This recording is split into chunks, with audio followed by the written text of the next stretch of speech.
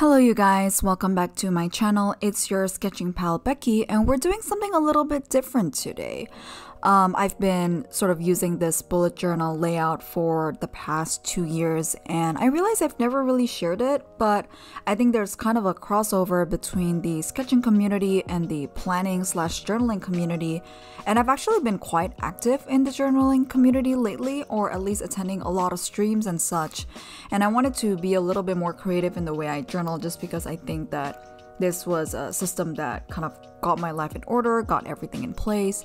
So I thought I'd share a little bit of what my journaling layout looks like, starting with this new journal actually, just because I just finished my old journal, which is also a 120 GSM Leuchtturm1917 bullet journal in the blush pink. So I did get their flagship Bujo model, but this one I'm using at the moment is actually from my friend who kind of gifted this to me, and you will see in a bit that she actually gave me a little letter and all, and I'm using like really simple supplies to kind of bullet journal, so it's mainly just a couple of uni pens, fine liners, a pencil, a ruler, and a fountain pen to write a little bit of stuff in, and a little bit of my watercolors as well, which I will talk about in a bit. So as you can see, even though it's kind of quote-unquote new, I actually already marked it with pencil, mainly because I was a little bit too scared to put everything on screen and to sketch everything for the first time. So you get to see kind of the polished up version of it and also sped up, so it kind of looks like I'm a little bit more confident in what I'm doing, when in actuality I'm not really, but I just kind of know what I'm doing a little bit because I've been doing it for so long. You saw that in the beginning I was sort of putting my contact info down, but I obviously didn't fill out the whole thing because you guys are not gonna get my phone number or my private email, because that's just weird, guys. Like we don't do that. If you want to reach out to me, you can just hit me up in the comments, or if you're on Discord or on Twitch streams, you would probably see me floating around. Speeding things up a little bit, this is actually where you get to see a little bit of the journal.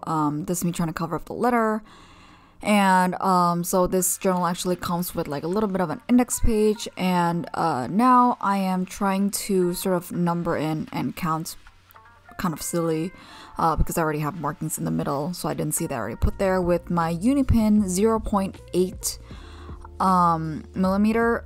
And this is my future log or my yearly log, and this is something that I put down for the big events in my year. So things like if I join a big conference or I hit a milestone. So actually for this month, I'm not sure if I put it in, but I just hit 1,000 subscribers, which, woo, thank you so much you guys for all your support, because I wouldn't have done this without you.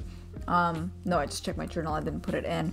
But basically, this month I am starting a new job, so it does feel like quite transitory as well, or transitionary, that I'm starting this new bullet journal at the same time that I'm starting my new job. But in reality, it's because like my old journal like literally ran out, so I have no more space to do anything.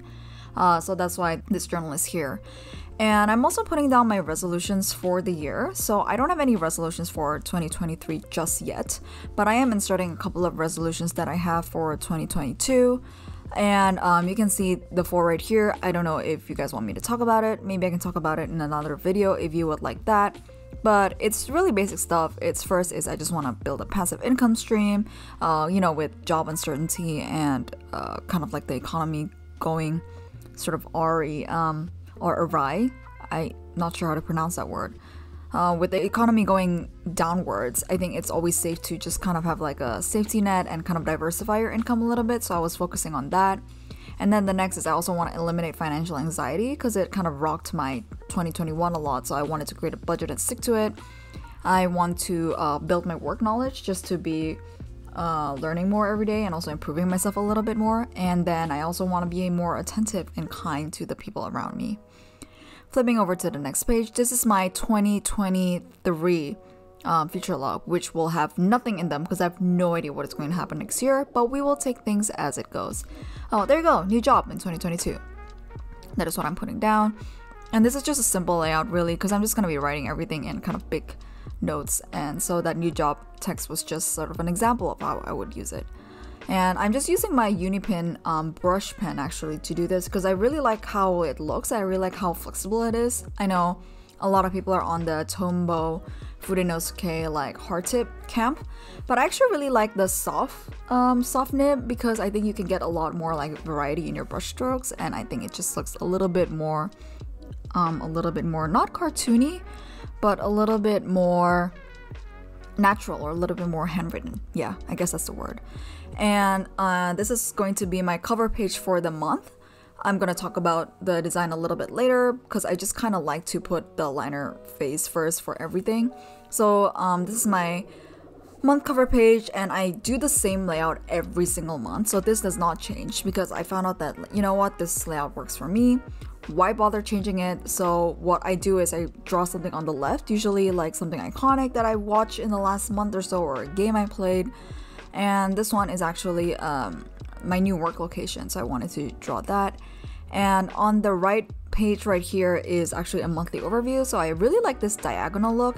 And what I do is actually I put all my social commitments with people and who I met on the right, and then on the very right edge of the page I would put things like when did I go to gym, so that's a G, and then my contact lens status. So if it's a C circle, it means that I just put it on, and because I wear like 2-week contact lens, so I mark when is actually the last day I can wear it, just so I keep track of it. And then on the left I keep notes of like occasions. So for example, I had like a last day and a first day on the left, and then like my break in between, so that's what I put there.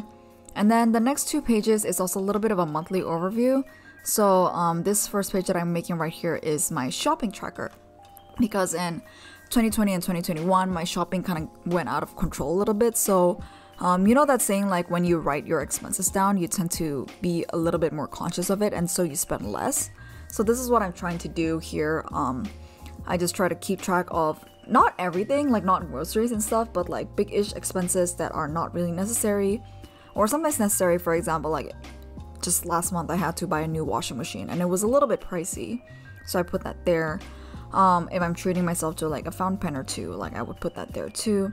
And then on the right is new discoveries, so movies, games, books, podcasts.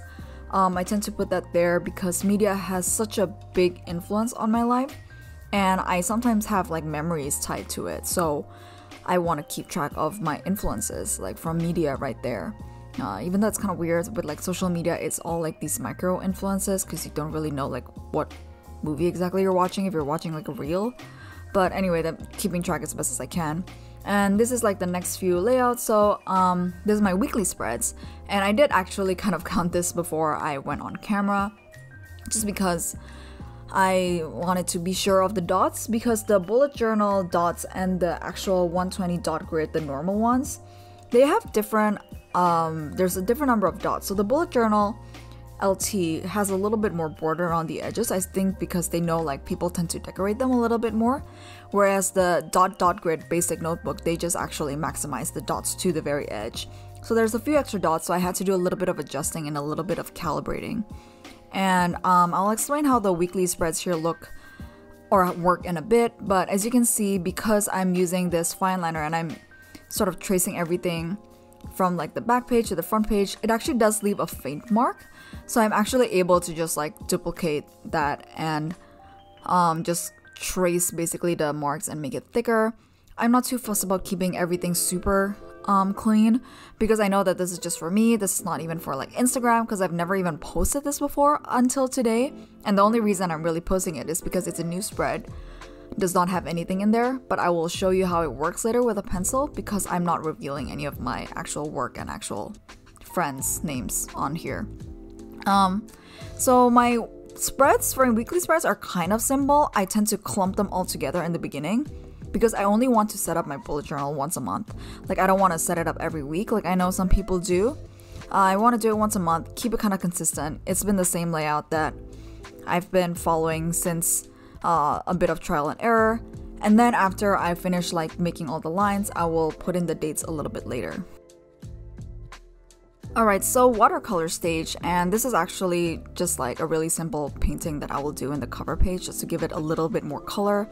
And I just got a job in like the financial center in Hong Kong. So there's this really big building called the International Financial Center, literally, that kind of symbolizes it. And I wanted to mark that because I feel like it's kind of like a Hong Kong dream to work in the finance industry, kind of. Not that I'm doing finance as a job function, but I'm doing something adjacent to it.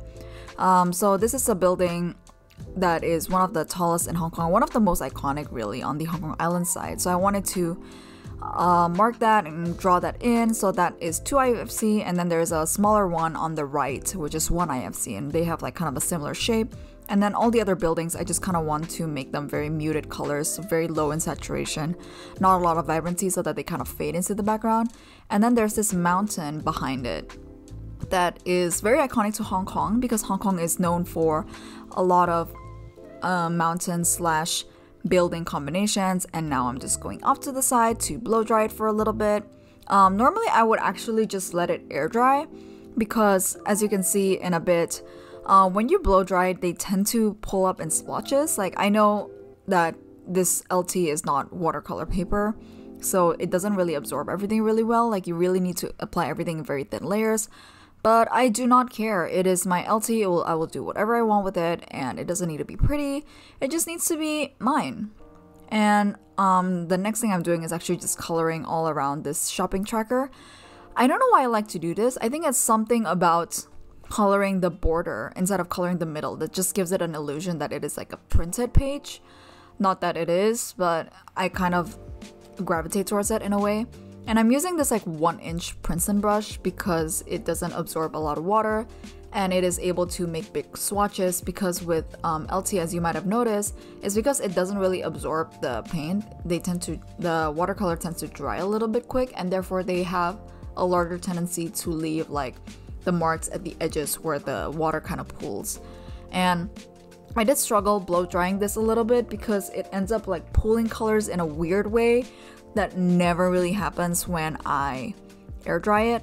But you know what? I wasn't gonna like wait for 2 hours for this to dry, because actually currently in Hong Kong there's a typhoon passing through and it's really, really humid at the moment. So you can see like those swatches are really weird, but oh well, I guess I'll just have to live with it.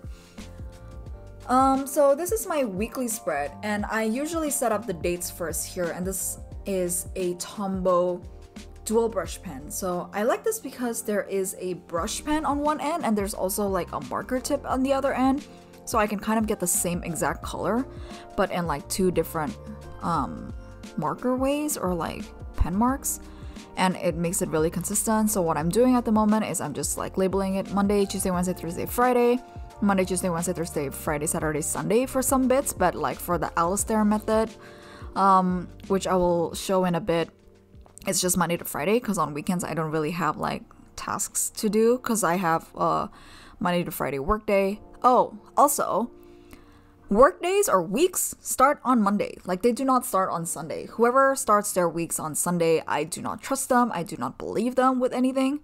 And anyways, yeah, so this is how I basically kind of write my social occasions. If there are 2 people, I will just put a dot there, and I will make sure I transfer them to the weekly as well, because it helps me keep track of how many people I'm meeting, because I am actually such an introvert.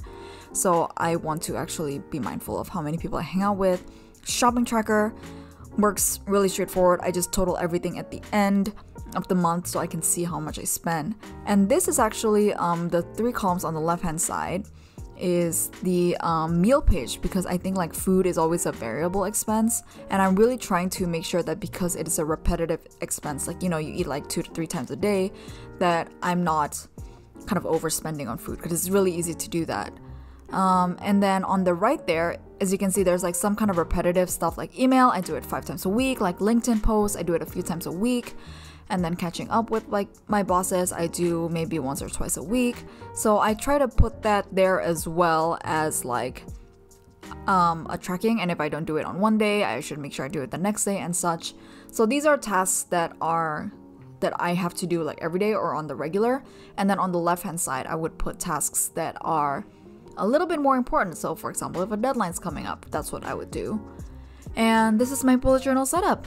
Let me know if you guys like this or if I should do more of this. and I can't wait to catch you guys in the next video.